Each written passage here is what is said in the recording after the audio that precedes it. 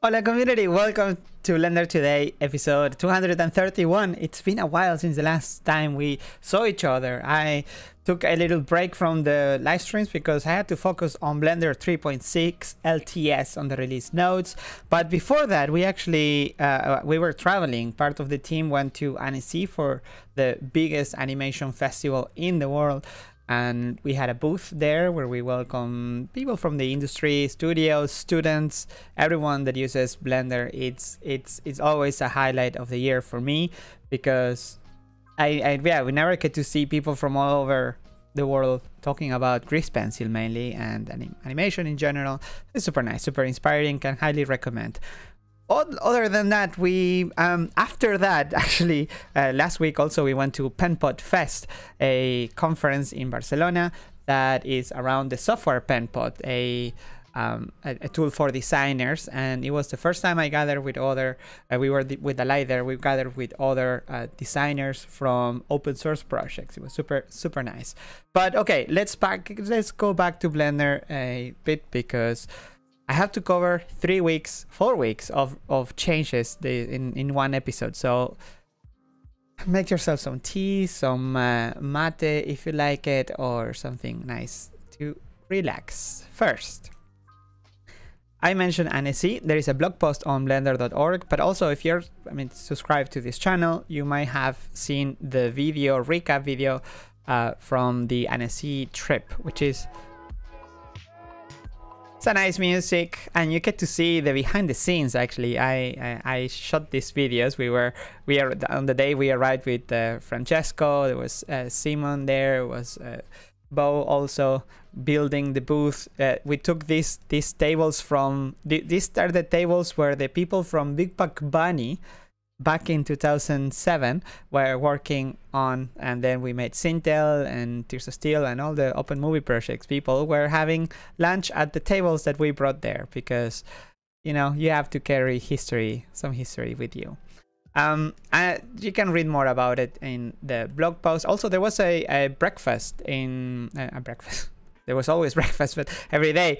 But there was a Blender breakfast where people from studios like from the industry were invited to get together and talk about what is how's Blender going on in the pipeline aspect of it. How does it work with other software? How can you make Blender be part of that pipeline? So that was also pretty neat to connect, and I think we're gonna do it again, maybe of course next year for sure, but even at the Blender conference, which by the way I don't think it's there yet, but we are going to be announcing the sale for tickets for Blender conference this week. So make sure you get yours because last year we sold out in less than a month, in a few weeks. So yeah, make sure you get it because it's gonna be on the same place, on the same building, same time of the year, same everything. So you know how crowded it can get, how cozy it can get. Get your tickets as soon as you can. Other than that, I think we are good to move into more updates. If you're subscribed to this channel, you may have seen the very nice video for the release that happened. I don't know if you heard about it. Blender 3.6 is out, but the 3.6 Real, which is amazing. People were super happy to see it back. I'm glad that happened. And the video that was published on this channel by Jonathan Lampol from CG Cookie, which thank you once again, John, for making such a nice video. This video is accompanied with other videos from the studio, which if you may haven't seen because they were on the other channel, on the Blender Studio channel.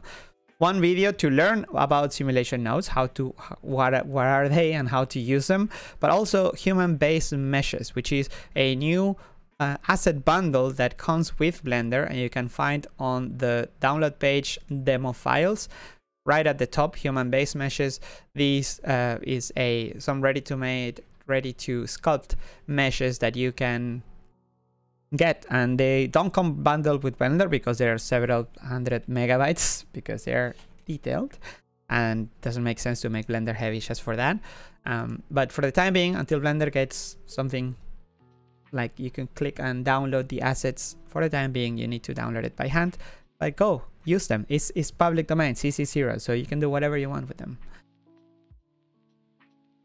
Other than, by the way, this is made by the Blender community and the Blender Studio. It's both. I think that's it. Let's see what is new in Blender, because we haven't seen what's new in Blender 3.6 in a while, but this is the first episode where everything is gonna be 4.0. 4.0 is a future, so every feature it's gonna be 4.0. Actually, there are 2 features that were removed from Blender 3.6 on the last minute, on the last few days,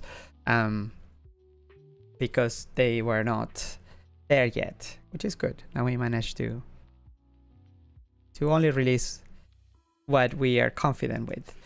Shall we start? Animation section. Oh, by the way, the list of today, I have to cover like 3 or 4 weeks. So I haven't seen many of the features that I'm going to show you today. So you're gonna get a very candid reaction of me, so to speak, because I haven't seen it yet. I basically just gather all the changes and we are going to read about them together. Let's start with A for animation. NLA, vertical reorder. Allow NLA strips to be vertically reordered. Other than drag and drop, that was possible before. NLA strips can now be dragged through other strips and locked tracks. Oh, like on top of them, because now before you had to like put them up and then back. Nice. That's a pretty nice one. Thank you. Now let's see if there is some image here, some overview. There was a workshop here last week. Nice. You can put them on top and then go like the sequencer. There was a workshop, animation workshop last week here. So I wonder if they are going to write something on the code blog or like a recap. It's always good to see what are the outcomes of these workshops organized here at the Blender Studio, Blender HQ. The next change goes as follows. Change channel selection key preferences in industry compatible key map. Include changes in the preferences to extend and extend range. Oh, this is more like a fix, something that was missed for the industry compatible key map. Channel selection keys. From A we go to B for compositor. In the compositor there is a number of changes. Ooh, nice. I missed this. It was last month. Ooh, nice. Compositor. First steps to use the real-time compositor for renders. Yes. So the speed of the real-time compositor, or also known as GPU compositor. I don't think we should call it real-time because nothing is real-time once you make it complex enough, right? But it's GPU based. The option is actually under experimental. In the preferences, you have to enable experimental compositors, then choose the real-time GPU execution mode in the node editor sidebar.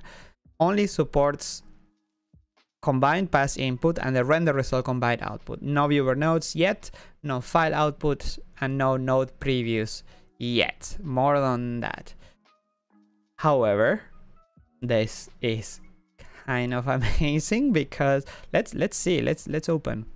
Today is gonna be a long episode because I am curious about everything that was added. I was disconnected from everything for weeks, just as you probably, or maybe if you follow the dev talk threads, maybe you know more than I am. Experimental compositors option is enabled in the experimental section, which, as we know, has to be enabled. It only shows up once you have developer extras setting option, enabled from the interface section. Experimental compositors. Then in the compositor, we should have an options panel and then execution mode, tile, full frame, or real-time GPU. Nice. So everything else is it doesn't apply, so it's grayed out, but neat.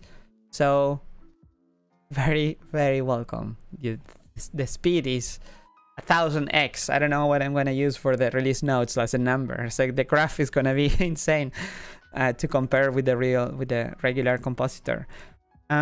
New filter in town. Kuwahara filter has been implemented at some time ago, in last month, actually a few days after the last episode of Blender Today. So maybe many people are already familiar, but if you're not, it looks like this. Basically adds this painterly effect on your images. I tested it back when this was added and it was a bit slow, but I'm happy to see that after this change it was actually made faster. It went from 14.7 seconds on the CPU at like around 4K size, pretty nice, from 15 seconds to 4 seconds, more or less, for the full frame compositor. And the tile compositor, the default, went from 50 seconds to 15 seconds ish. Not too bad. Okay, good. So I should try this again, because the last time I tried it, I was a bit turned off by how slow it was, but it's cool to see it getting faster. This effect, by the way, it's one of the requirements that the team of the Blender Studio had requested for the upcoming film Gold, the Project Gold, which has been announced a while back here. Project Gold, the next Blender Open Movie project. It has this painterly-ish look that hopefully will be achieved with this. I hope it can be implemented in the GPU compositor at some point, although this is very CPU based, so maybe this is something that could be added at the end of the pipeline to not slow down the GPU. Other changes related to this filter are improve the edge detection of Kuwahara filter. Compute edges of image once based on luminance instead of all the 3-channel. This also gives a modest performance improvement, actually, even faster, 8% faster. Measure on an Intel i9 CPU using a what is this? Is it like a portrait 4K image, almost less than 4K, Quad HD-ish. Very particular size, so for testing. You can't see it because of my face. There you go.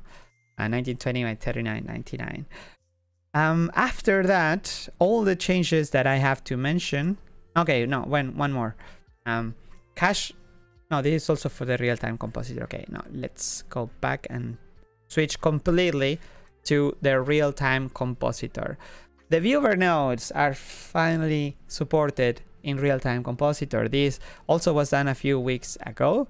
I mentioned this in the past, but no. Viewer node. This has been yeah, it was a bit weird to not see the viewer node. It would only work with the compositor output. Now it is. Now it works. This the experimental render GPU compositor was also extended to support the viewers. While support for the file output nodes was added, it remains unimplemented. Okay, so support was added, but it's not implemented. There is logic in there somewhere, I bet. The other change is that passes has been added for the non-viewport real-time compositor. So all the other compositors. The Sunbeams node has been added to the real-time compositor. Another node that gets added to the support list. The implementation is not identical to the existing CPU implementation, but it's very close. So keep in mind that renders might look different, will look different for sure, between CPU and GPU. The next change is support for the movie distortion node in the real-time compositor. Again, this makes it closer. The movie distortion node is used by when you're doing motion tracking, for example, the most. Then another change is the cache render pass GPU textures. Neat. Store per render pass in the render result. Caches are clear when starting rendering to make more memory available to GPU renderer. That's so cool. Caches are clear on UI changes when no compositing node editor and no image editor with the render result or the viewer image node is visible. So efficient. Store 3 channels RGB passes as such and the alpha, and set the alpha 1 for in the shader. This is an intermediate step between, well, before implementing the GPU backed image buffer to improve performance and figure out cache eviction. Wow, so much work. And by Brecht also. When does Brecht sleep? He's working on every area in Blender. What would we do without him? The next feature, it's support for node previews in the real-time compositor. This patch adds support for the node previews in the real-time compositor. Only the node operations have previews for now. Shader nodes like the mix RGB do not have previews implemented yet due to require sizable changes in the node compiler. This is a bit confusing because here it's talking about shader nodes, but the title says real-time compositor, so I wonder what does it mean. I think node previews are only available in shading nodes, right? Not even. So what does it mean? Depends on another comment. Okay. This other comment that add node previews for shader operations in the real-time compositor. But why? Oh, because shader means it's not render shaders, it's shaders as in GPU shaders. Okay, it's a bit confusing for the as a user. In development, everything you draw on screen is a shader, so makes sense. But yeah, don't mix it with the actual cycles / Eevee shaders. Another node gets added support for the real-time compositor. This time is the keying node for keying, for replacing your backgrounds with stuff. And then the other 2 changes are related to caching. Cache the GPU context for repeated executions on performance improvements on the real-time compositor, and last but not least, another improvement on performance for the render compositor, the real-time compositor, for repeated executions. Nice. That's so cool, because this is improving the real-time compositor, which later will replace the CPU compositor that is used nowadays for regular renders. So faster everything. 4.0 is gonna be nuts, really. Grease Pencil 3.0, light linking, real-time compositor, faster. Well, not real-time, compositor in general, faster. Asset shelf, I don't know, it's gonna be huge. The next section, actually we're done with the compositor. The next section is core. In the core, well, everything is core, but this is really core, as in the reading of a blend file. So reading of a blend file is now faster. The undo step is also should be faster, about 2-3 times faster, and it don't do remapping anymore, which takes the whole read undo step process about 20% faster. Didn't we talked about it? I think, oh yeah, this was on the day of the release. So I already mentioned this, so never mind. I mentioned it last week. Opening files is now faster thanks to changes in reading files. The next section also with C is curves for performance. There has been several improvements in performance for curves. For example, by sharing the position array for single points. This case, it went on a test case with 90,000 polycurves. It reduced the conversion times from 1.7 to 1.3 milliseconds. So slightly faster, but again, this is in milliseconds, so when you do it often or on playback, you can tell the difference. And the reduced memory usage went from 67 to 59 megabytes. As reported by Blender. Disclaimer. If Blender claims it, we believe it. Okay, so the next improvement also on curves. This is an optimization that makes a curve that, for example, had about 8 attributes. The time for conversion in a test went from 55 to 14 milliseconds. That's much faster. And the profile, when the profile of a curve is a single point, but the curves aren't polycurves, we can evaluate main point attributes directly in the mesh attribute. And this test with 8 attributes on a curve, the time went from 3.7 milliseconds to 1.6. Oh, nice. Much less than half. More than twice as fast. Nice. And there's 3 commits about the same change. Well, not the same, but around the same area. Again, related to calculating curves. This time, another change went from 34.4 milliseconds to 14.7. Again, more than twice as fast. When calculating tangents, normals, and their radius. The radii. I never know how to pronounce radii, like the plural of radius. Can someone in the chat write how would you say radii? In a way that I can read it in Spanish. Thank you. Okay, another one and the last change in performance, related with performance on curves, it's about memory and saves time copying the data from, okay, this is related with geometry nodes, but it's set on the curves. Actually, there is a section on the geometry node section. We're going to cover more of this, but it's good to see that it's getting faster and faster, especially when this will be used for like physics or when because curves are now used for hair, right? So this is much welcome. Okay. Before moving into cycles, we're going to see how do you pronounce it. Radii.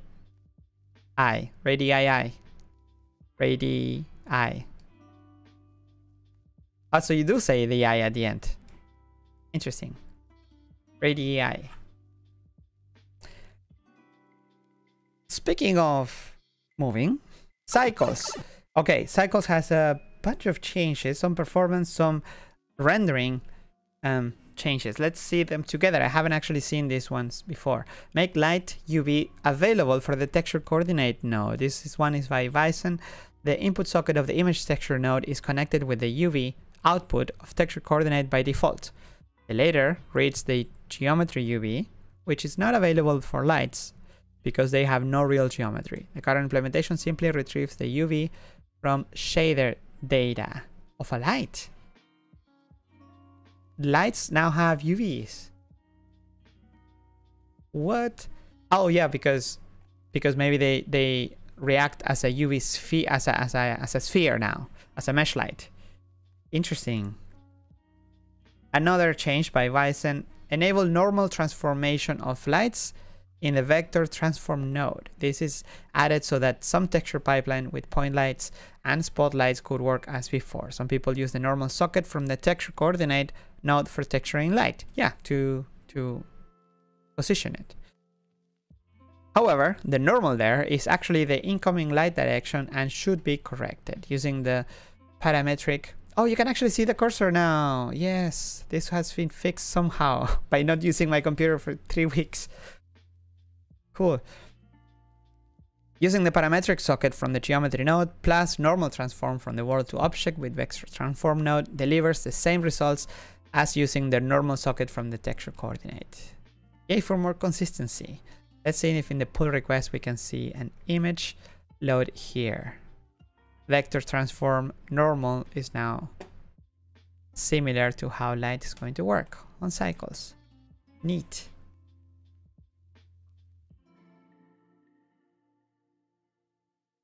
The next change by Lucas Stockner is the following.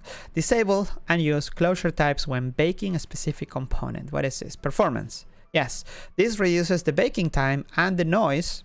So not only performance, but nicer renders, nicer bakes when baking individual components of complex materials. Nice. So it would use existing filter logic to disable glossy and transmission closures. Yay for better bakes. Next, cycles. Increase the compute model for the PTX kernel. What does it mean? Newer NVIDIA graphics cards need this for the CUDA kernel and to be optimized and be ready for future optimizations. It should help performance of the future cards when running older Blender, and maybe will allow to perform just-in-time optimization faster. I like the maybe, just in case. If you look at the code change, is fairly it's not much. Actually, you can see that just one more compute type was added. So yeah, just future proofing. Oh, this is an actual change that is going to make your renders look different. Why? Because point lights in cycles are no longer point lights unless you make them really tiny. Why? Well, point lights are now going to be rendered like a sphere light, and that has the benefit of being able to make a sphere light and not just a point. Because if you think about it, a point light is a sphere that is very tiny, tiny down to the point, like no radius. So the renders are going to look slightly different. Here you can see the difference. The a mesh light, when you get a sphere and you make it emit, it looks like the following. A bit noisy because it's a mesh, and the light will look the same if it has the same radius as the mesh light, but it is going to clean much faster. The previous behavior will look like, yeah, you couldn't make it look like an actual sphere light. So this is pretty neat, although it is going to change how your renders looks by default. So be aware of that. But it's Blender 4.0. It is allowed to make renders look slightly different. Although I wonder if, because if the behavior stays the same when the radius is 0, I wonder if it just... No, but then it will change how renders look anyway. So yeah, I don't know if there is an easy way to make it look how it used to be. But this also should make it much better with Eevee. So nice. Double-sided sphere lights. Well, this makes Eevee lights also shine inwards. And I think at some point we'll have to rename the lights from point light to sphere light, because that's what it is. And it would make sense, I guess. The next change, also by Bison, says remove clamping of area lights at small split angles. There's still artifacts at extremely small angles, but should be unnoticeable due to improved accuracy. Nice. There was a limit of how small the spread angles could be. Not anymore. Well, yeah, not anymore, because they won't look as ugly anymore. Cycles. Remove redundant bound checks in CPU image sampling. For repeat extend mirror mode, both wrap and red clip functions did the bounce check. Removing it improved performance between 0.5 and 1.5% in the classroom scene in one test. Cool. Nice. So by doing nothing, this should be slightly faster. Isn't it great? Somebody, when Blender 3.6 was released, right away on Twitter, someone replied to the thread saying like, hey, I just rendered in 3.5 and then in 3.6, nothing changed, but it's faster. Cycles is faster. So thank you. That's so cool. Okay, the last change in cycles related to cycles is remove redundant bound checks in CPU image. Okay, this is what I just said. Never mind. Sorry. Focus, Pablo. Focus. It's time to move to geometry in general. So for mesh, there are some changes for attributes. Also, the geometry node section is going to be part of the node section, the N part. So first, removals. It's Blender 4.0.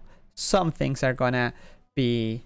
There is some spring cleaning going on, even though it's summer here. The face map feature has been removed. This has been planned for a while, but it is time to remove it because it was implemented very ad hoc, very like, it was very specific. It was very technical also, and not very generic. Nowadays, Blender has generic attributes that are related to maps. They can have integers, that attributes for faces. So they are, you could implement them more in a more generic way. This has been removed. If you use it, you will have to do some well, but what do you use it for? Because I have never seen anyone outside of the Blender Studio people, when this was implemented like forever ago, that has used this feature. And it was very technical, yeah, but yeah, it's gone.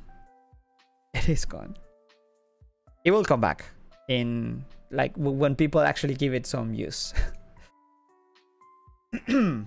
The next change, mesh. Remove unnecessary mesh position copying.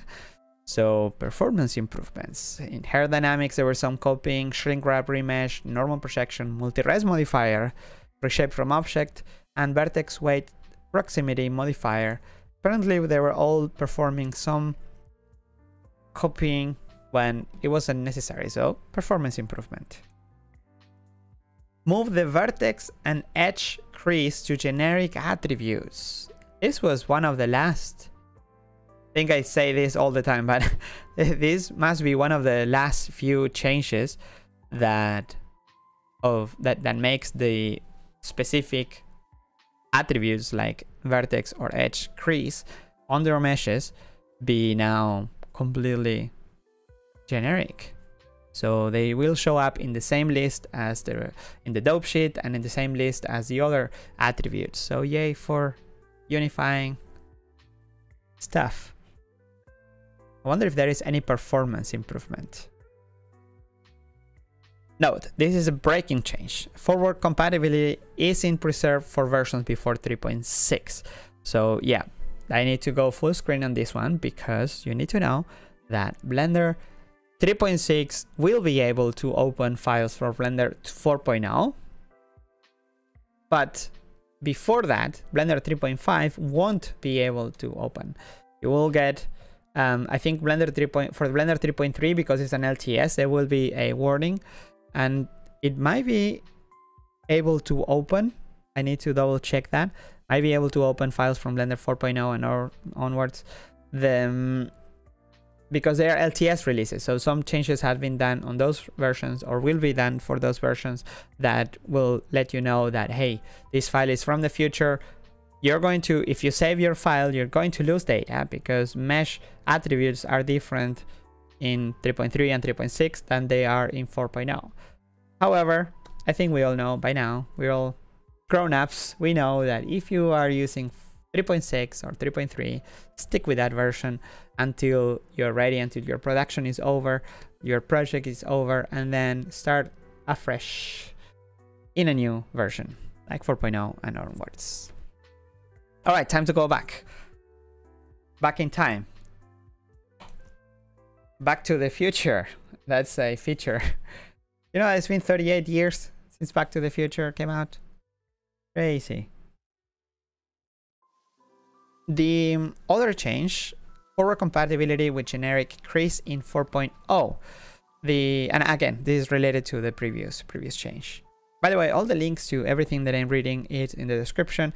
They're not individual links anymore for this one week because I had to gather everything from the release notes that the developers share on the Dev Talk forums. There's only 4 links. Okay, next. UV editing. Improve layout when alpaca packer is tighter than slow packers. How is it? When alpaca is tighter than the slow packers, improve the layout. When packing the largest islands, if the alpaca turns out to be the alpaca packer I can only imagine an alpaca. If you don't know what an alpaca is like a llama.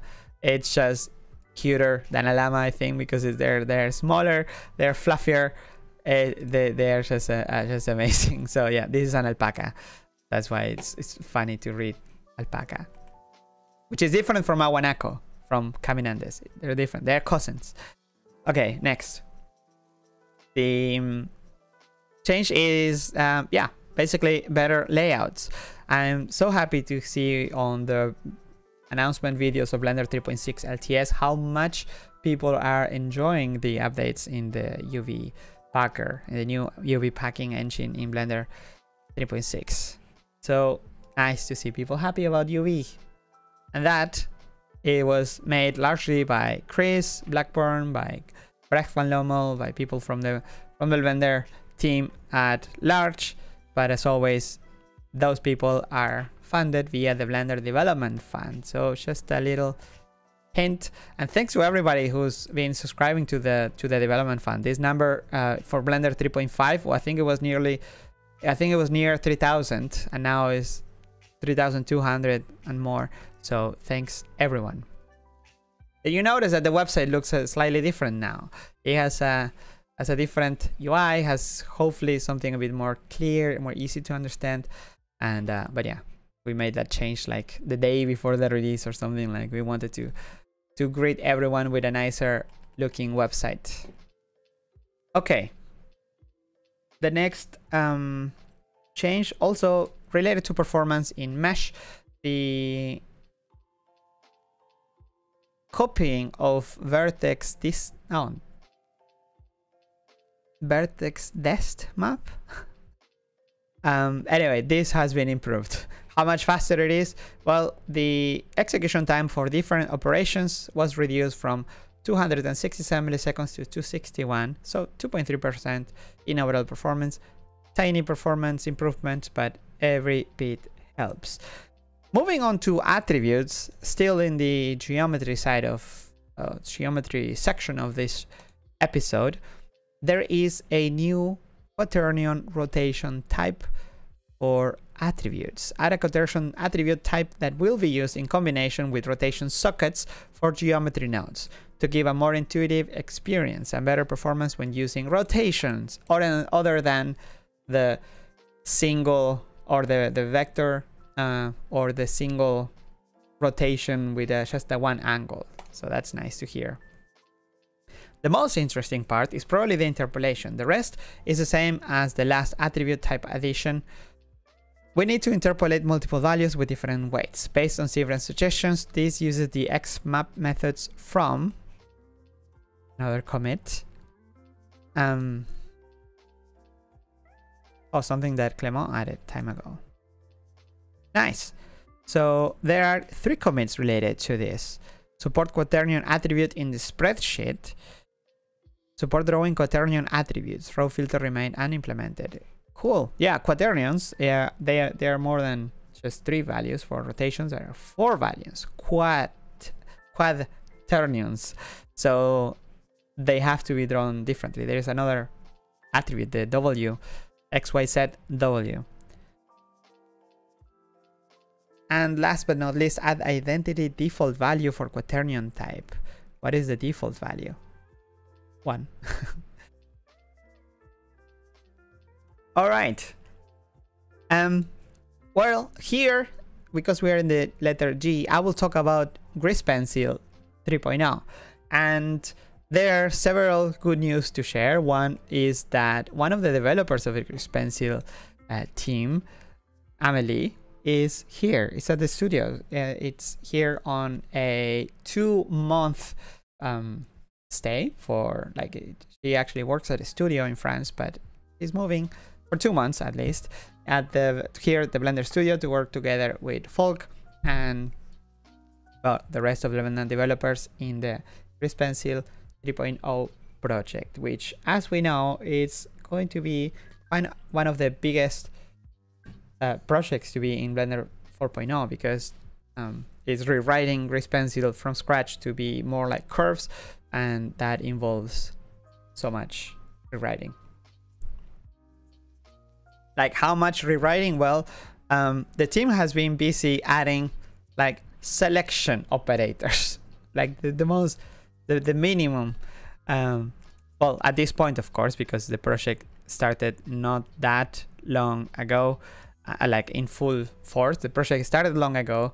It was discussed at the Blender conference last year, but just a few weeks ago, months ago, the team is now together working on it full time. So there's a lot of the basic ones. If you read them, is like select ends operator. However, there is also new stuff. There is a layers, the new layer user interface for layers, but also layer groups. And I should add some clapping for this. Even though it's experimental, it's kind of a big deal. So clapping. What are layer groups? Well, let's I'm actually just mentioning it, but since it's announced here, let's see it in action. Again, today is a special episode. It's gonna be a bit longer, but let's go deep into what is new. Grease Pencil 3.0, once it's enabled from the experimental section in the preferences, should be available as soon as you add an object, like a Grease Pencil object. Let's see a stroke here, object, Grease Pencil object, and let's select it. Okay, selecting is also a bit broken, I think. But hey, layers. This UI looks familiar, maybe a bit. However, there is a thing here that says add group, and this is a Grease Pencil layer group. At the moment, it doesn't seem to do anything. I can't click on it. I can't drag and drop anything. I can't right. I can double click and rename it. Let's see if it works. Yeah, it works. But that's about it. I can't drag and drop things in it. So stay with us. The team is working really hard. But hey, groups are coming. Experimental. Very experimental. Do not use this in production or anything. Well, even if you try to use it, you can't. You won't be able to because you can barely see anything. So, so exciting though. Layer groups, something people have been asking forever. The next section is nodes. We're going to talk about nodes. Oh wow, new noise. Nice noise. Fractal Voronoi noise. Oh wow, I haven't seen any new noise implementations in so long. So Hoshinova has implemented this pull request, which is a continuation of another pull request back in the old website that has some pictures here. So it should have more detail. I wonder what's different. Is there like a comparison, like a before and after? I mean, it must be fabric patterns. This looks pretty neat. Unpainted wall. So this is using the new textures. I want to see a before and after.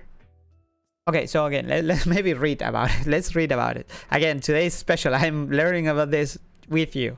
Fractal noise is the idea of evaluating the same noise function multiple times with different input parameters on each layer and then mixing the results. The individual layers are usually called octaves. The number of layers is controlled via a detail slider. The lacunarity input controls a factor by which each successive layer gets scaled. The existing node noise node already supports fractal noise. Now the Voronoi node supports it as well. Nice. The node also has a new normalize property that ensures that the output value stays in a 0 to 1 range. That is except for the F2 feature, where in rare cases the output may be outside that range even with the normalize turned on. So how the individual octaves are mixed depends on the feature and the output socket. There are some notes about it here for the F1 smooth, F1, F2. distance to edge, and the position output settings. It should be noted though that the Voronoi noise I keep calling it, it kind of works. Voronoi noise, we could just shorten it. Voronoi is a relatively slow noise function, especially at higher dimensions. Fractals, I guess. Increasing the detail makes it even slower. Therefore, when optimizing a scene, one should consider trying to use simpler noise functions instead of Voronoi in the final result, if the final result is close enough. But that's a recommendation not only for the Voronoi, but for the for in general. If you don't see the detail, just lower the detail, the iterations, everything is gonna make your renders much faster. So Ed H here says should it be called Voronoi? Yes, I agree. I think it would be a good thing to do. we still have time. Okay, next, nodes.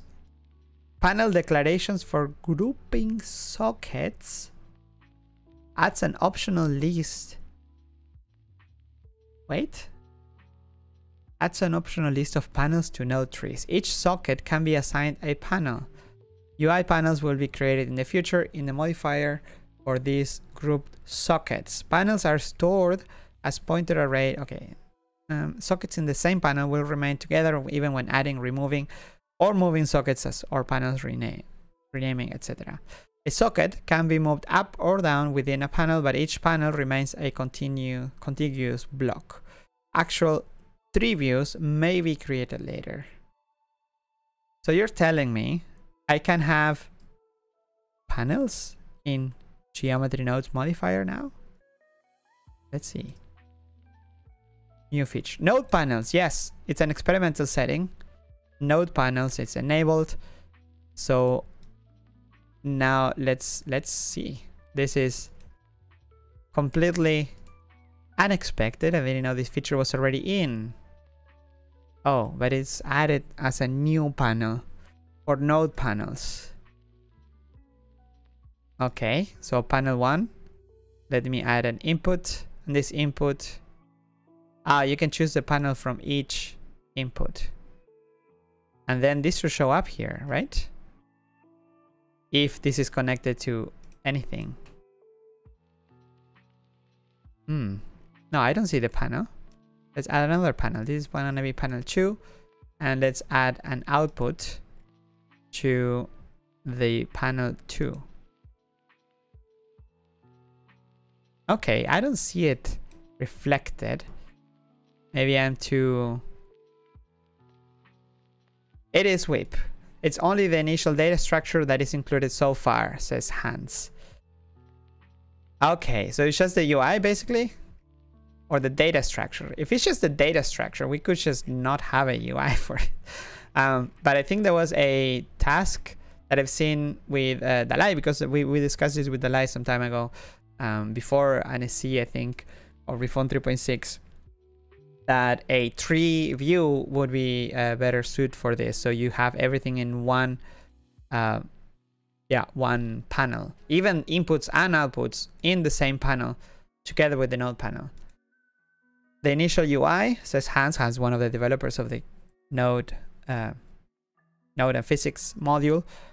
There will be a tree view in 4.0 ideally. We still have 2 months of Beacon 1 and then another 1 or more of Beacon 2. So let's keep our fingers crossed. But yeah, this will allow, this is amazing if when implemented, because it would allow this kind of panels for organization in geometry nodes, which is something people are have been asking for a while, because you can see their setups. They have like this kind of things where they they try to make UI with what they have. So it would be super nice once that is done. Awesome. All right. So speaking of geometry nodes, now that we have one of the developers here, and this first feature is from M. will be seeing it firsthand. Speed up multi-threading for sample nearest surface in some cases. So the sample nearest surface node is now slightly faster from 2.3 to 2.5 frames per second and reduces the gaps in a profile where the CPU was waiting for just a few threads to finish the BVH3 lookup. So better multi-threading, always welcome. The next change is by Lucas Tone. Clear the cache bake directory when duplicating a modifier. Oh, yeah, this is more like a fix. This probably made it to 3.6. Otherwise, duplicating the modifier would come with some things inside already. Next, also by hands, add rotation socket type support in many nodes. What I just mentioned before in the nodes section, this adds a quaternion rotation socket type, and using the recently added rotation attribute type, support the type in most of the multi-type geometry nodes and modifier attribute inputs and outputs. So we should see it, I guess, in the type. Yeah, we can set it to rotation. Ooh, pink. Interesting choice. But the rotation socket is pink, and it looks like this. He has 3 inputs. Can I make it quaternion? I guess if I connect something that has 4. Interesting. Feel free to choose a better color. Nice. Yeah, it's not about a better color. It's that I'm thinking. I mean, it's close to vector. It's close to a vector, similar in that same hue family. So, cool, awesome, nice. The next. Okay, for now the new socket is hidden behind an experimental option, because we haven't really chosen the final color for it yet. Oh, it's an experimental setting, or maybe this commit is old. Oh, rotation socket is here, and okay, it is experimental. If you don't see it on your Blender, it is experimental. The next change is on performance. Avoid costly index lookup from index mask in a few nodes. The attribute statistic nodes becomes 5 times better. So faster or just better? Which is faster? Due to multi-threading. The extrude face individual has an average change of, or improvement from 42 to 36 milliseconds. The duplicate element faces in average went from 220 milliseconds to 150 milliseconds, and the transform instances average went from 12 milliseconds to 8 milliseconds. Other nodes have approximately the similar improvement numbers, and all the tests use a random 50% selection as a mask. So performance improvements by Ilya. Thank you, Ilya, for working on performance. Another one by Ilya makes the duplicate elements phase mode faster, about 30% faster. Nice. The next change by Jack says, make evaluation and logging system aware of zones. Is this for more under the hood stuff? Now a separate lazy function is built from every zone, which gives us much more flexibility what can happen in a zone. Okay, so yeah, this is more under the hood with likely working under the hood for more things to come. Move simulation panel higher in the node editor sidebar. Swap the simulation sockets panel and node sockets properties panels to change the default panel order to make it easier to edit the list. Nice. Nice one. UI change. There must be a picture here.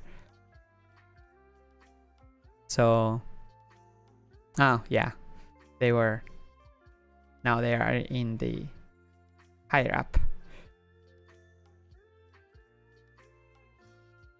Ooh, another one by Hans, a big one.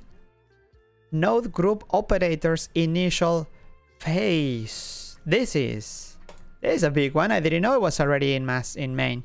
This PR adds a new operator to run a node group on object geometry. Only curves sculpt mode is supported for now to simplify the design until things get more stable, I assume. A new geometry node editor context to edit the operator groups is also added. This allows changing any node group rather than only node groups that are part of the active modifier context. This is huge. So what is this? What does it mean? Well, it's exactly what it sounds like. An operator in Blender, it's, well, everything is an operator in Blender. Every operation you, like, I don't know, extrude your mesh, inset, whatever, those are operators, like mesh operators. But now geometry nodes, like a whole modifier, can be run as an operator, which just, like, yeah, this is huge. How does it even work? Like the settings of a node group, do they show up on the adjust last operation settings? Would make sense. It's so cool. This is okay. This is very early work in progress, but a huge one for 4.0, for Blender 4.0, because it means that many of the mesh operators that we're doing nowadays with, I don't know, maybe Python, which is not the fastest thing on earth, could be replaced with geometry node operators that come built in Blender, which are more performant in general, but also they allow you to do all kinds of crazy. Wow. Yeah, I'm just thinking of the possibilities. So cool. Thanks, Hans. Well, and the rest of the team for working on this. Didn't know it was already. I knew it was a big thing because for hair, or, well, I don't know, just huge. Okay, next, add mixed node support for the rotation socket. Add support for the new rotation socket data type to a mixed node. Rotation socket available only in geometry nodes right now. The list of supported types for the node depends on node tree type. Cool. And last change in geometry nodes, add nested node IDs and use them for simulation state. Simulation state used by simulation nodes is owned by the modifier, since a geometry node setup can contain an arbitrary number of simulations. The modifier has a mapping from simulation zone ID. This patch changes what is used for the simulation zone ID. So again, under the hood, huge commit though.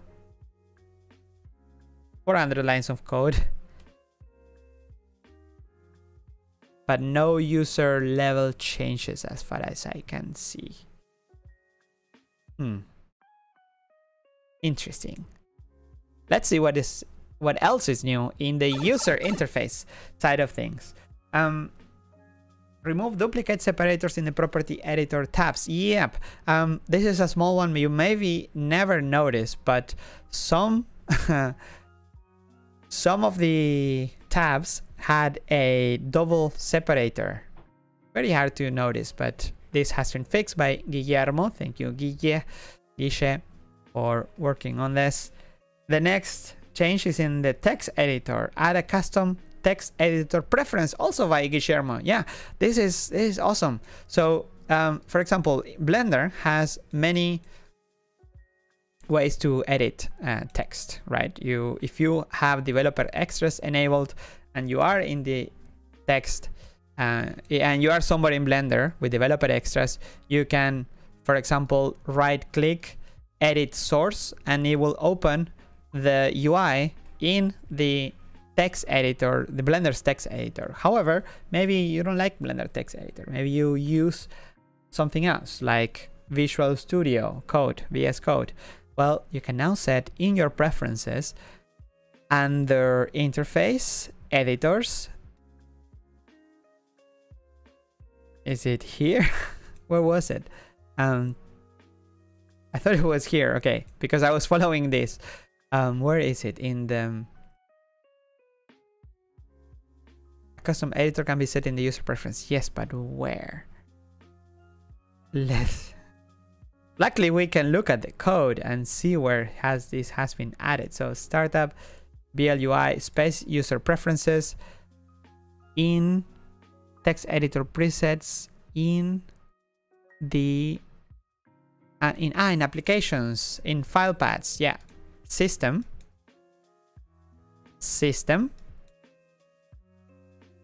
file paths, applications, text editor. You can set which program you can load, a like the path to the program, and then have a arguments, for example, whatever arguments, like that, those things that you do dash dash something else.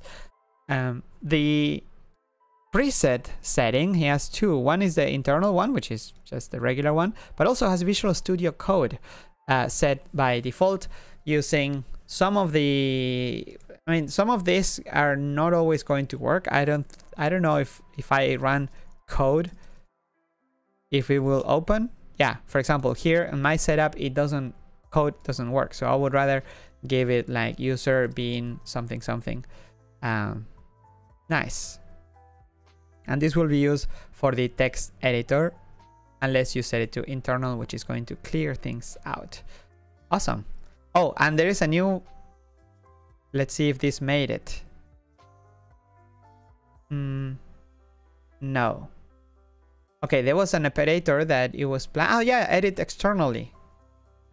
If maybe if I don't have anything set up. So okay, if I set Visual Studio Code, then I can edit externally. This is also a new setting where you can edit a file that you're working on here directly on your preferred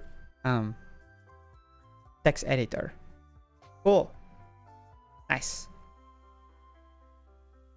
Tetrapixel, awesome. Though I hope it works with any VS Code alternatives. Yes, it works with any, it should work with anything. It's like you set the path. You literally set the path, and these are the variables that you can use: file path, line, and column. So it should work with any any text editor. That's why at least one editor is added as an example, but you can also add your own. You can type whatever you want here and then save that as a new preset, and you will have it there.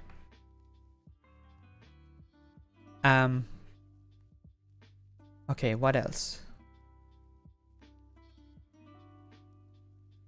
Oh, removal. Remove support for syntax highlighting Lua. Remove because support for languages which Blender itself doesn't support seems unnecessary. Oh, okay. Yeah, well, Blender doesn't support Lua, so it makes sense to not have syntax highlighting. At least as a way to communicate that it's not supported, right? Otherwise, we could just add support for highlighting everything, right? HTML, CSS, everything. I think it's a good way to tell the user, like, hey, we don't support that value. That. But it works for your OSL, Python, and all the good ones. All the good ones, all the support ones. Hey, I'm not saying those are not good. Supported ones. Next, transform. Remove indication of the transform snap base. What is this? Oh, the indicator. This commit removes the transform snap base symbol, white target, and displays only the untransformed snap base symbol, X. Then confirming the snap base edit operation. The usefulness of the white target icon representing the transform snap base is debatable, since it represents the snap target itself during the move operation, or the direction between the pivot and the snap target during the rotation operation. Having multiple symbols on the screen can clutter the interface and may not be intuitive. This is based on a discussion, feedback from the community as well. More removals. Remove the current snap base in the set snap base mode. This is not UI. This should be in transform, actually. Why is it listed in the user interface? I added there. No, but I took it from the release notes. Having some mate to continue my being able to speak.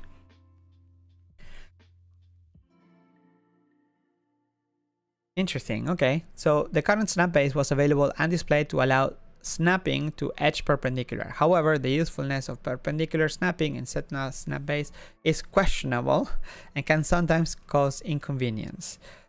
Also, removing the current snap base indicator makes the intention of the operation more apparent. That's I agree with. Next, allow operation navigation for operators when called from a macro or a menu. So extrude and duplicate operators now support navigation. Nice. So if you extrude, you're extruding in the middle of a model operator like extruding, you can now support navigation. The one operator that I wish would support navigation, it's the C for painting select. Now you can't, because middle click is for this selection, but I think it should be like the same way that we do it in Blender, which is shift, right? Like just shift instead of middle click, and then it should just support navigation. But the rest is super neat that we have this. Another change, move the face nearest option, snap option, to another section. Which one? The snap mode called face nearest, and the increment doesn't behave like the other snap modes. Unlike the other snap modes, face nearest does not act on a snap base. It always acts on this origin of individually transformed elements. So this commit makes the following changes. Snap width was moved to the beginning of the popover. Makes sense. Align rotation to target and back face column have been moved closer to the snap targets. Snap width, target selection, and align rotation to target are no longer hidden by varying the mode and the options. That's good, because that makes it more discoverable if they're not hidden by default. Project individual elements has been replaced with the face project option. The face nearest has been moved to stick together with the face project options. Nice. Again, face nearest and face project being closer makes so much sense. Okay, in the curve side of things, there is one change by Folk. Renaming. Add separate start and end amounts for the select ends operator. Replaces the properties with an amount start and amount end. So you can set how much you want to select at the beginning and at the end of a curve. Neat. This is an actual user interface change. Draw 3-view hover highlight even when emboss is disabled. No user visible changes. Okay, it's an actual user interface, but no user visible changes. I thought it would though, because it was hover highlighting, but okay. The 3-view is the one that is going to be used by the Grease Pencil 3 in the layer groups. Okay, so Damien and Hans have been working on improving layout. Various layout improvements. 1. Group the mirror X and Y under a heading. Similarly, to do the same for even and odd tiles. Oh yeah, this is a very small one, but mirror X and Y was so weird like this when we usually use the tiles or like a heading for mirror and then both of them. So again, those small details that are always nice to see, at least for me. I love it when they happen. I have a huge list. I can't wait to go back to normal. First, we have to prepare the sales for the Blender conference, but after that, I want to focus on Blender 4.0, and I have a to-do list like this big of the small proposals that I want to make, and some things that I want to like actually code myself because they're very small. But yeah, looking forward to having time for that. And this has to do with the use property split for the geometry nodes modifier bake path. Just unifying the user interface. Transform snap. Again, more changes in transform in user interface, but this is not related to user interface. Why was it grouped like this?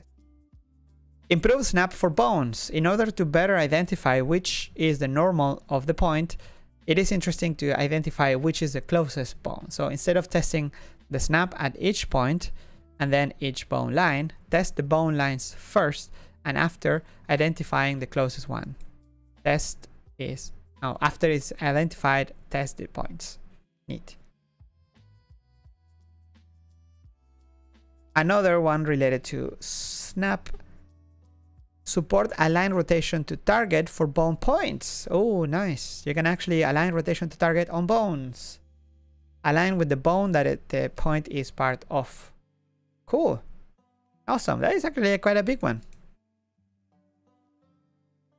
And next, change the UV packing pin option into a toggle and a drop down. This one by Campbell says the following: exposing both the option to not use pin islands and to skip the pinned islands in the same drop down was confusing. That is true. Nice catch, Campbell. Now there is a checkbox for the pinning when it's disabled, and pinned UVs don't have any options, any impact when on the packed result. When enabled, the pin method selects how pin islands are handled.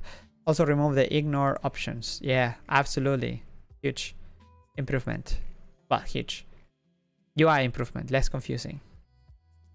We shouldn't have a drop-down option for don't do this and do this. Don't do this or do this. It's a Boolean, right? It should be a checkbox. Next, resolve inconsistency with modifier labels while assigning shortcuts. Oh, okay. More consistency changes. Reuse the same label to match. It would show it wasn't showing command CMD on it was showing CMD on Linux instead of control. On Linux we have control as opposed to the Mac that has CMD for command. Well, Mac also has control and command, which is a bit confusing. Next change, also related to actual user interface changes. Transparency checkerboard behind file browser thumbnails. Oh, this is so nice. So ever notice when you have transparent images in the file browser, you would see the background of the file browser. But transparency in Blender everywhere, it's represented with a checkerboard, which you can even theme. In case you didn't know, you can change the color of the theme. This one is such a small detail, but makes things more unified, more consistent. Thank you, Harley, for working on this. Another tiny one. Replace X with multiplication sign when displaying calculations. Yeah, because the like 1920 by 1080, the X, it was using the X letter, not the X symbol. It is different. It is different. You can see in the screenshots, it is slightly different. It's quite different actually. The X is an actual X in the symbol, like the same length. It's not skewed like the X letter. Okay. Use a factor for sculpt mask. Extract factor property. Makes it easier to adjust a property visually. Oh, this wasn't, it was just a float value, and now it's an actual factor for the mask extract property. Again, also a user interface change, but it makes sense. That is a factor. That is the blue bar that fills up.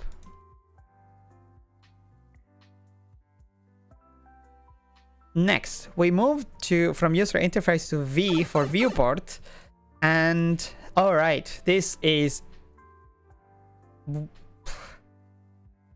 big. Transform. Well, it's big for me. This is one of the things that completely breaks my muscle memory, but I know I might be the weird one, but I was using. Okay, so the feature is allow navigation while transform by default. This was a setting added some weeks ago that would allow you to basically, while you're transforming, so press G to move something, or R to rotate, or S to scale, that it would allow you to rotate the view, move around while transforming. So it's much easier to show it basically. So you press G to move, and then you can zoom in, go and carry your cube around, even if you're just moving around. This is great. This is great. People have been asking for this for years, but I'm one of the weird ones that was actually using Alt-click to to constraint. Sorry, I was using middle click to constraint, but because middle click is used for rotation, the shortcut is now changed to Alt middle click. So it's not that big of a deal, but I was using this very often. I bet I'm already getting used to, just by demoing this thing, I'm already getting used to this. So yeah, it's okay. It's okay. I'll get used to it. I got used to 2.4 to 2.5, going from from horizontal layouts to vertical layouts. I can handle it. Let me know if this also affects your muscle memory.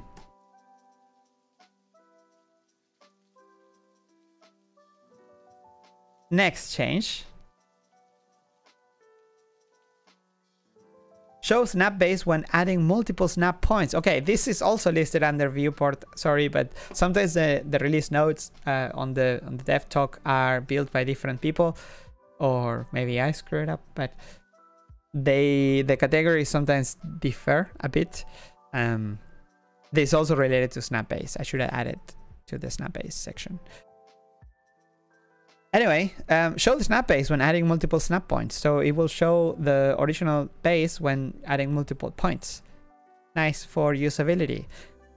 And last but not least, the performance has been improved when using snapping. Since snapping to endpoints is already done when you snap two edges together, there is no need to create a VVH3 with all the vertices. This also uses the appropriate endpoint definition for snap to armature. So performance improvements, memory. So what's the chat saying? Yes, this affects my workflow so much. Majid, same here, Pablo. Okay, I was doing that as well. Yeah. Yep.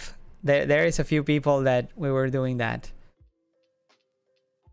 I hope there will be an option to turn it off. There used to be an option, but I don't think there is an option anymore. Let's look at together. Key map. Nope. No, there used to be an option. The option has been removed. It used to be an option. But you know, it kind of makes sense. Although it has to be, it kind of makes sense because with Alt, when you're rotating and you hold Alt, you can snap to the sides. I don't know if you notice, if you knew this one. Alt, middle click, drag, you can move into different axes. So it is related to use while transforming to it's consistent in a way. And it's consistent that you can rotate and move around. However, again, there are some tools. Okay, so let's look at the extrude. I can extrude. Oh, nice. This is cool. Come on. Extruding and rotating at the same time, or moving around, zooming in and out, and continuing. This wasn't possible before.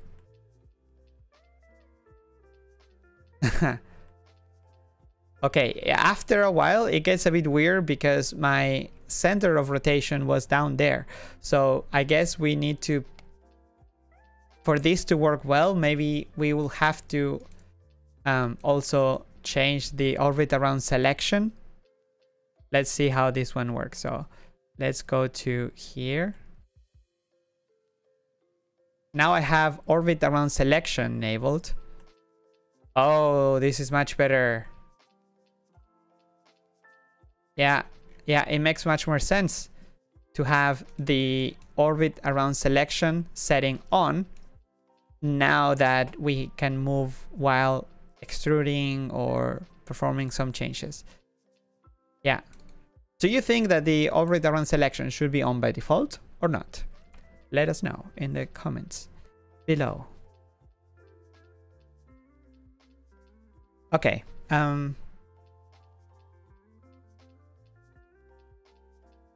That was it for the viewport. Let's talk a bit about, okay, we have 3 more sections. Well, 2 sections officially: video sequence editor and the Python API.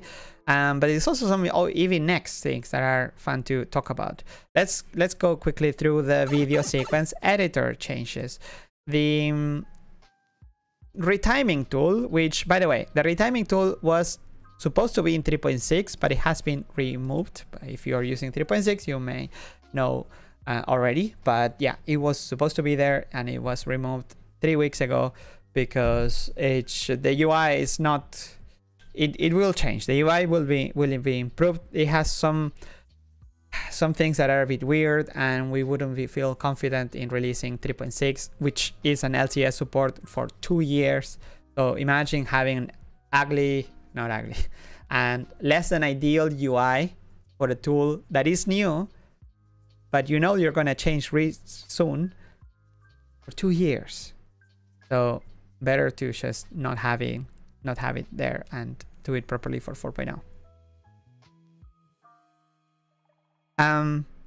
But yeah, this tool has been improved with 2 commits. One, ensure that the retiming handle on the right handle is added, because if you would split a strip, it would be hard to add a new retiming handle to the end of it. Now this has been fixed, and my favorite change related to this was that the retiming tool in 3.7. Let's go to the video editing section. Let's add a video here just as a demo. Yeah, so the retiming tool, retime. This tool it was great, but it wasn't possible. Wait, why can I? Okay, this is also not great. That how do I add a handle? I need to be on the frame and then add a handle. Yeah, so if you wanted to set this to be 50%, you will have to drag it and then exactly be at the 50% mark, which is not always easy to do with different sized strips. But now you can click on it and set the speed with a lot of detail, with 3 decimals. Yeah, this is awesome. Maybe we don't need to have all the decimals displayed by default. Of course, you can type them in, but maybe it doesn't need to be there. And we should add a percentage factor to this, because it is a percentage, I assume. So 1 is, or not. Wait, no, this is 76% of the speed. Yeah, this has to have a, otherwise it looks like speed of 1, which would be real time. Anyway, we need to fix this. We need to add a percentage symbol there, and also maybe add a shortcut. On DaVinci Resolve, I know they use the letter R, which it is very convenient. I don't know in other software. What do they use in, like, if we are going to add a shortcut, might as well use something that the industry is using, right? So what is the shortcut for setting the speed of a strip in other popular software like Premiere or Final Cut? Next, that's it. Python API. There is a few commits on Python API. I'll try to go as fast as I can.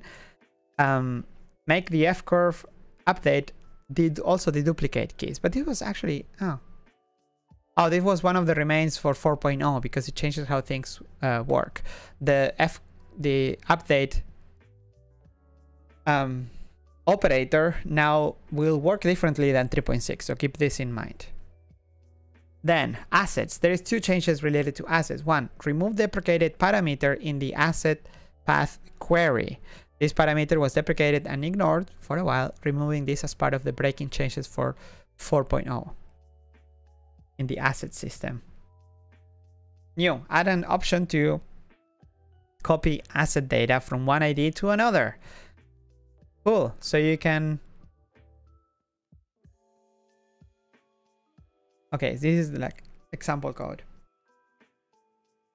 If you have one source and one destination, you can say destination asset mark, so mark as asset, and then set asset data to source data. That's so cool. That makes it so easy to transfer asset attributes from one to another. Nice. Nice one. If you're making add-ons related to assets or distributing assets, this one you may want to write down. Okay. 2 more commits. 1, add animation playback. Oh, cool. Pre-post handlers. Yes, who doesn't like handlers? Everything. I saw a right-click select proposal that says everything should have handles. And I agree, everything. We should, like, we have render handles, open handles. Now there is playback handles. So this is a little notifier that is gonna get triggered before and after playback. So you can do changes. Yeah, like playback, make a change. Oh, you could do like simplify things. You could have like a hide certain assets or lower the quality of your assets on playback. You could do that with Python now. Nice. I mean, you have to make your own UI, but that makes have some ideas for cool add-ons. Okay, next. Don't allow animation for node mute property. Oh, you could animate the mutability. Discussions on this pull request pointed to the idea that the mute property probably shouldn't have been animatable to begin with because of performance concerns. This simply removes the ability to animate the property. Interesting. Yeah. Cool. All right, that is all for this week. Some people were asking about Eevee Next. So just to let you know that Eevee Next is moving, just like Clément, the main developer of Eevee, has moved to the Netherlands. Here is actually next door. He probably listening to what I'm saying if he will hear clearly, like put his ear against the wall. It's amazing. We have more people thanks to Blender Development Fund and support from the community. We can bring people at the Blender HQ to make things faster, go faster. So we need Miguel now here. This change on Eevee Next was by Miguel. He implemented subsurface scattering in Eevee Next.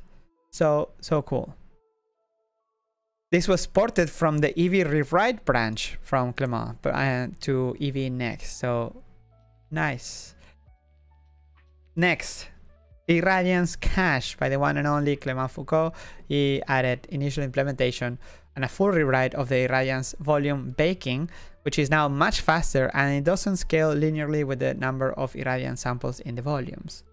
Neat. What else has been added? Ambient occlusion node and the render pass have been added by Miguel Pozo. Thank you, Miguel. World Irradiance caching has been added by Jeroen Bakker. Also, this PR adds world lighting to the Irradiance cache and allows diffuse materials to be lit by the world. The scene in the reference image is only lit by an environment texture. So let's look at this reference. Ooh, can you believe this? This render is Eevee Next, lit only by environment lights, nothing else. No lights were involved in this other than the environment, the world light. Cool. And related to the world as well, also by Jeroen, world reflective light. This PR adds world probe baking to Eevee Next. The world is baked to a cube map and is used for reflective light in the deferred render pass. It's baked to a resolution of 2K by 2K. In the future, this will become a user-facing setting, but wasn't considered essential for the first implementation. Neat. Let's see if there is a picture. Nice. Eevee Next. It looks so next. Awesome. But that's not the only Next, because Workbench Next has also been worked on by Miguel, and this commit adds support for hair and curves, support to the new draw manager. The sculpt mode support has been added as well for the Workbench Next. So exciting to see how fast Eevee Next, Overlay Next, Workbench Next, Grease Pencil Next. Also, like support for Grease Pencil in the nodes, in the viewport will be added. All right, I have arrived to the end of the list of everything that is new this week. It's over 1.5 hours. I don't think there will be time for questions if people have made any. Yeah, 13 questions. I'm sorry, people. Should I look at that? Why would you make such a big question? And it's upvoted by these two accounts, which happen to be made just before the show, which is one name. This, come on. And it's okay. Shall we leave them for next week? It's been 1.5 hours. Sorry, but it's sharing questions from 4 weeks, 3-4 weeks more, because it was Annecy, then 2 weeks for the release. Yeah, and the week before that. So 4 weeks of updates. I think we should wrap it up now. Sorry for the questions that I didn't get to answer. I know you will understand because it's been a special show, but we are back next week. I don't know about next week, actually. It all depends on something that happens tomorrow. It's related to a travel that I have, so I actually don't know if I'm gonna be doing it next week. I will be maybe too far away or right here, depending on if a visa gets rejected or not, related to some training at a university really far away from where I am. I don't want to jinx it, so that's why I'm not bringing it up, but I will let you know. Otherwise, we'll see each other on the week after, but I will let you know on the posts here on the Blender Foundation YouTube channel.